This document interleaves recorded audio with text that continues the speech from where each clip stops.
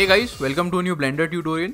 So in this tutorial we are going to make this cool sci-fi looping animation in Blender, and the final result will be something like this. Again, if you want to download all the project files, you can do so on my Patreon.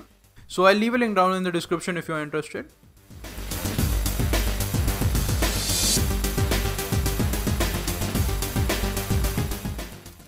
Okay, so let's start making this.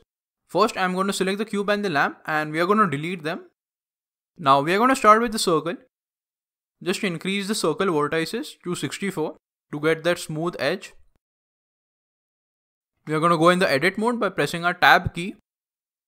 We are going to select that edge loop and we are going to extrude it on the Z axis. So you can tap your E key to extrude it. After the extrusion is done, we are going to add a loop cut. And you can add as many loop cuts as you like, but I'm going to add just one.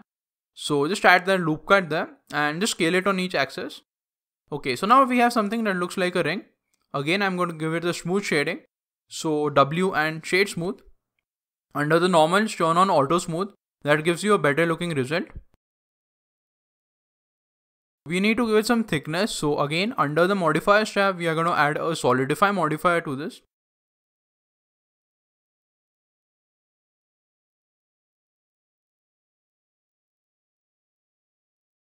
After the solidify modifier, I'm going to give it a bevel. So we can achieve that by adding a bevel modifier. In the limit method, just select the angle. And as you can see, we have that cool edge bevel right there. And this looks really cool. So after the bevel, we are going to add one more thing, and that is the subdivision surface.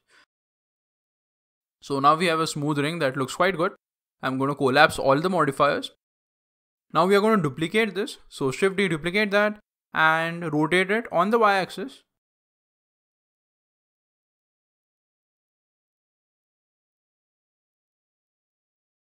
Shift D again, duplicate that.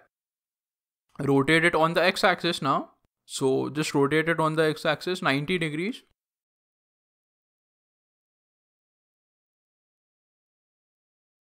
As you can see, now we have something that looks like a gyroscope. Now the base gyroscope is done, so I'm going to add one more thing, Shift A, and we are going to add an icosphere.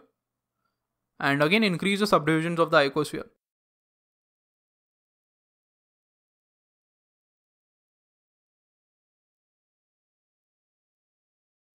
Now after you have made something like this, before animating this, we need to apply all the transforms. So this is a really important step, and if you miss this, you will not be able to animate this, and you will get a lot of animation glitches.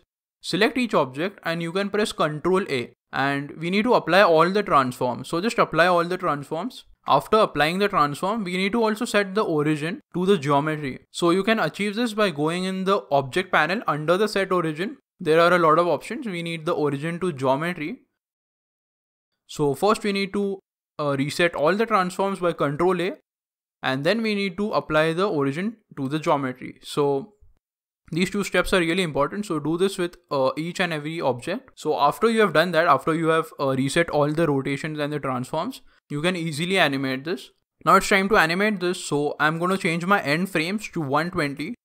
Our animation will be 120 frames long. So go to the first frame, select the outer ring, and we are going to start animating this. So you can press your I key and you can insert a rotation keyframe. So now as you can see, we have a yellow dot on the first frame. So that means our keyframe is successful. Now go to frame 30, rotate it on the Z axis by 90 degrees and add a rotation keyframe. You have to rotate this object by increments of 90 degrees and you have to add a keyframe after each 30 frames. So just do that. So the outer ring will rotate 90 degrees on the Z axis. So as you can see, we have a smooth rotation. And this will be an infinitely looping animation. So we are going to do that in a second. But first, let's animate the inner rings. So just hide the outer ring because the animation is done. Select that inner ring and add a rotation keyframe. Go to frame 30. And we are going to rotate this on the x-axis. And then add a keyframe. So similar steps, just we are rotating this on the x-axis.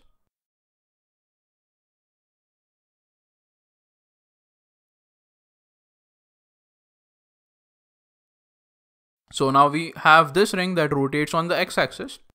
Now we are going to hide it because we are done animating that. And it's time to animate the last inner ring. So select it and add a keyframe. Go to frame 30 and we are going to rotate this around the y-axis. And again, similar steps to follow. Each 30 frames, rotate it and add a keyframe. So on frame 90, frame 120, hit I and add a rotation keyframe. If you play all the animations together, you get a really cool movement and this looks really quite cool. Now, for this tutorial, I'm using basic objects, like I've literally modeled these rings, but you can use your own sci-fi models and objects, and you can really achieve some great results by using these simple techniques. So as you can see, this really creates that illusion of something complex, but as you can see, it is not that complex. Now it's time to make the animation a looping animation. At the moment, this is not a looping animation. You will see some stutter at the end frame.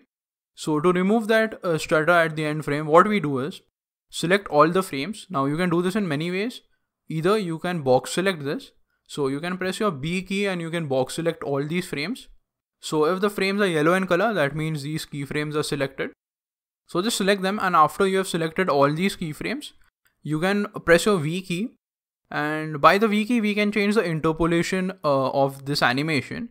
So there are a lot of modes that Blender provides, but for creating a looping animation, we need to select the vector option and do this for all the rings. So select all these frames, vector. You can also tap your A key twice to select these frames. After adding the vector interpolation to all these animations, as you can see, you can't really tell the difference between the end frame and the start frame. So this is one infinitely looping animation. Now I'm going to go in my render view, and as you can see, there are no materials applied, there is no lighting. So we are going to light the scene by adding a HDRI, and I'm going to use the HDRI that comes with Blender. So I'm going to use the Studio HDRI, and you can find this HDRI in the Blender folder where you have installed Blender.